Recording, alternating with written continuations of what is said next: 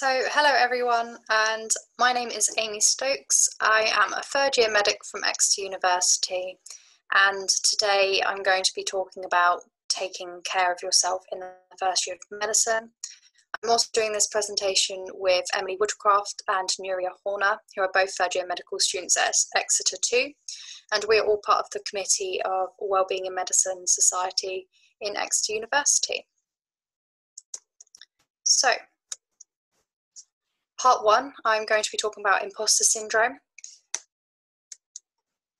So imposter syndrome is a severe feeling of inadequacy and self-doubt in your surroundings. And it's the perception that you haven't really earned your own accomplishments and that you don't belong in the position you are. Personally, I've experienced these feelings, especially in year 1, as you're going into a completely different environment where you're surrounded by high-achieving academic individuals like yourself, and this can be very different from perhaps your college experiences or experiences of secondary school. So a bit more about imposter syndrome. So despite its name, it's not actually indicated as a psychological disorder, and it can actually just be referred to as imposter phenomenon. It's easy to feel like you're being ungrateful for your position because of this self-doubt, but it is an innate fear, so it means that this is a physiological response, which means that you're not actually at fault for these feelings. So don't worry if you do feel ungrateful, if you're having some self-doubt. And it also means that it doesn't improve with a greater amount of achievements. So by overworking yourself to perhaps overcome these feelings, you're not actually doing your well-being any good. And even Albert Einstein is thought to have experienced this syndrome, so it just goes to show that it can affect anybody.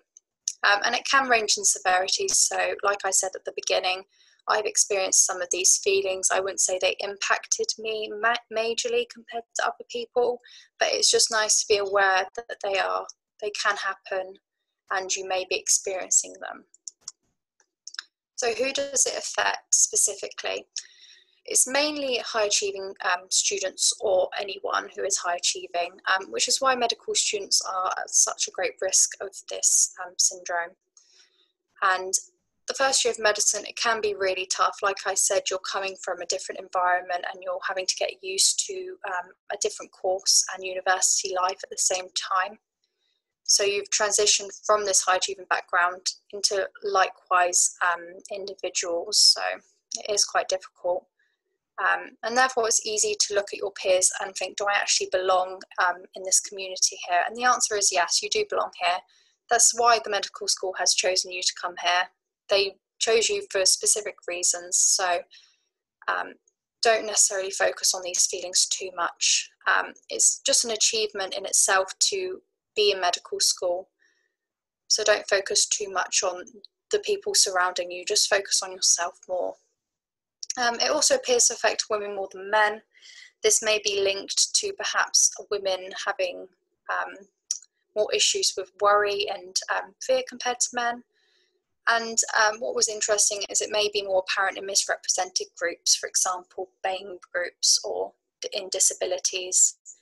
And this is linked to the feeling of having a minority status, which might sort of cause this innate self-doubt around you, and you start to compare yourself to people, to your peers perhaps. So competition and imposter syndrome. From the get-go, medicine is a very competitive course. It's very based on teamwork as well, competing with each other in sort of an indirect way. So just think about the lengthy process you've had to endure just to get into medical school. You've had interview processes, you've had GCSEs and A-levels. Those are all very competitive processes that you've had to use. And despite medicine it is a very teamwork-based environment. You know, you're taught from the start to make sure that you are working as a team rather than individually. So it is quite a contradiction, the fact that you're competing with each other as well. But for example, your academic results, they may affect whether you can intercalate. And even your AMKs, your scores are based on calculations of averages in the whole year. So there's always going to be fellow students around you who fail, and then obviously dictate what your score is going to be. And it's this whole culture of competition that can lead to feelings of imposter syndrome, and then they can lead to feelings of self-doubt. So it's something to be aware of. But all you can do is try your absolute best, and that is the most that anyone will ask you to do. A lot of medical schools are actually quite lenient and are accepting. As long as you're trying and working hard, they understand that, and they do try to give you as much opportunity as you can to recover from any perhaps grades that you haven't quite met. So it is just about working as hard as you can, but you have to ensure that your well-being isn't affected. So what you need to do really is find a nice balance between well-being and working hard. And this can be quite hard in the first year, especially for me. I found it quite difficult. I always felt like I wasn't working hard enough, and that in turn actually had an effect on my well-being. So it's not always as much work as you can. It needs to be balanced with, I need to take time out for myself. So what can imposter syndrome lead to? These are quite extreme examples, but it's just nice to be able to show how it can be linked with other ideas. So psychological stress, emotional suffering, mental health disorders like anxiety and depression, drug abuse, and sabotaging your own career. So it is important to highlight these issues and be able to identify them in yourself, or maybe your fellow friends as well. As a little side note, I want to talk about mental health quickly, as I did say that imposter syndrome has been linked with mental health issues. So the prevalence of depression is about 27.2% in medical students. And this is because medicine is challenging. It is a very competitive and demanding course. So it is understandable that sometimes mental health can suffer, but again, it is about finding that balance between your well-being and your work life. So it isn't uncommon to come across conditions such as anxiety and depression. And what's actually interesting is when starting university, the mental health of a medical student is actually similar to that of a non-medical student and the general public. But as their course progresses, their mental health tends to worsen.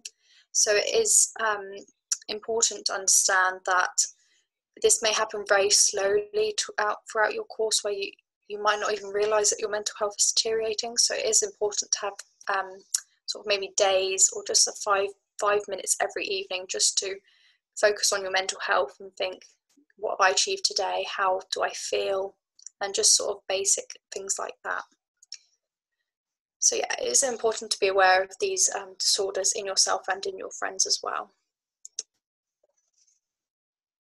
Just briefly, anxiety disorders, they are, it's a rational and physiological response caused by several different triggers that basically lead to excessive worry and fear that cannot be controlled.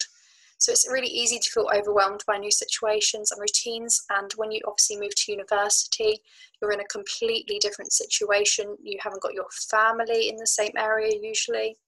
And you obviously have a very different routine where you're having to do your own self-directed learning. So it's very different.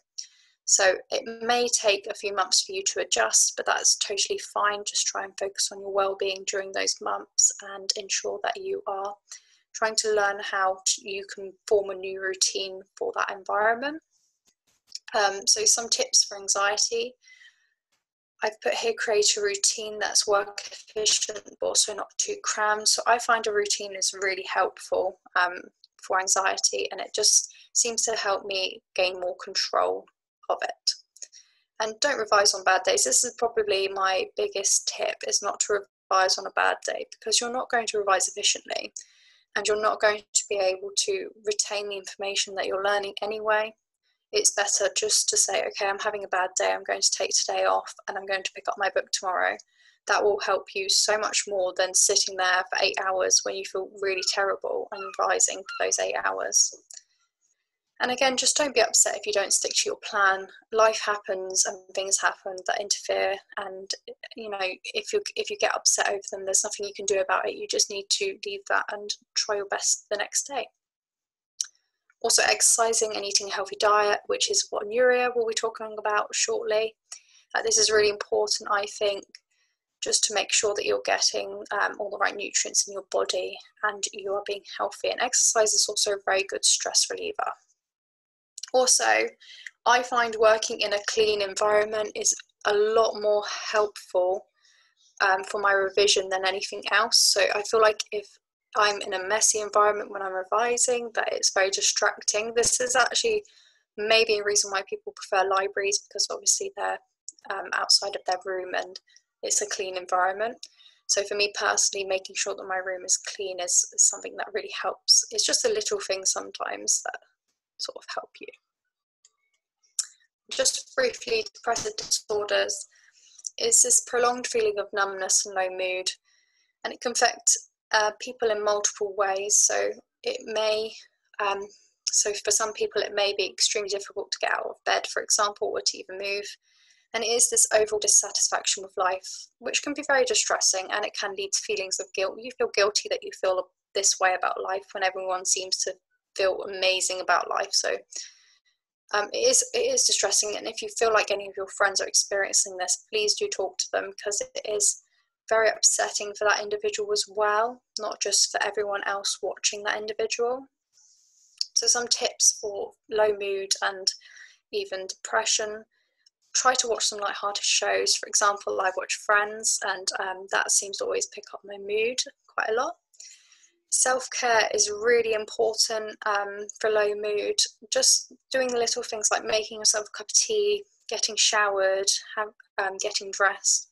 Just those little things really help you to carry on through the day, and you don't even need to revise or do anything on those bad days. But as long as you just make sure that you're looking after yourself, then you feel a lot better. And also, slightly reducing your hours of revision during these tough periods.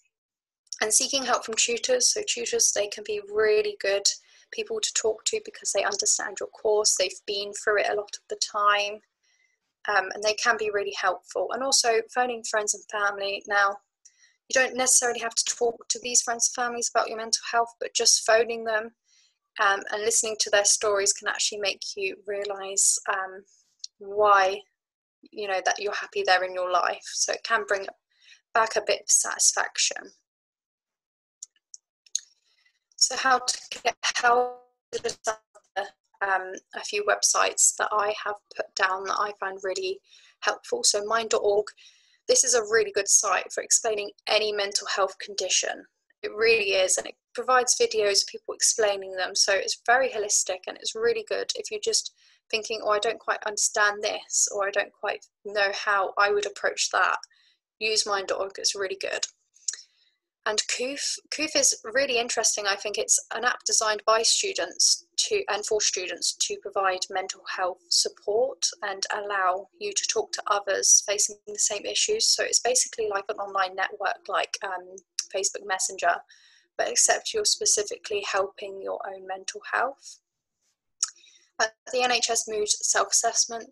This is nice if you're trying to request support without having to talk to someone directly on the phone, which can be a barrier if you're suffering from anxiety and depression. So that's nice to use. And also Silver Cloud is a really good app where you can undergo therapy like CBT, again, without needing face-to-face sessions with an actual person. And these are really good, both the Silver Cloud and the NHS Mood self-assessment. They're really good things to just initiate that sort of requesting support for your mental health. And then you can obviously have things like Samaritans where you call up. And also I think educating yourself on mental health conditions is really important, because when you do that, you start to understand them a bit better, and you can identify them even in other people as well, and maybe understand them rather than judge them. Also look at the wellbeing services or resources that your universities offer. I know Exeter is really good with their wellbeing services, so I'm not sure what other universities are like, but it's just about sometimes just looking, or maybe even just asking your tutor if they have any resources for you. Again, seek help and ask questions from your tutors. They are often really lovely and will help you. And don't ever believe that your mental health conditions will limit abilities as doctors. If anything, they can make you 10 times more passionate and dedicated. So even if you're just having some feelings of imposter syndrome, don't ever think that it's limiting your abilities. You've just got to do as best as you can.